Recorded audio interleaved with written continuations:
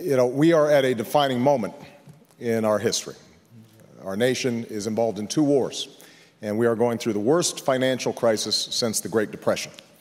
And although we've heard a lot about Wall Street, those of you on Main Street, I think, have been struggling for a while, and you recognize that this could have an impact on all sectors of the economy.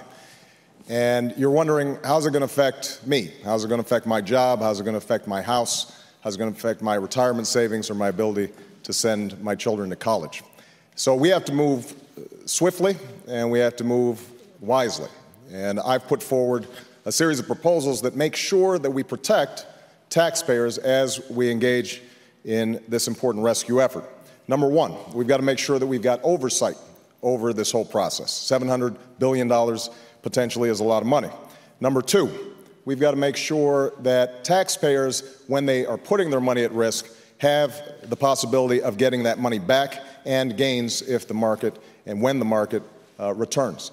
Number three, we've got to make sure that none of that money is going to pad CEO bank accounts or to promote golden parachutes.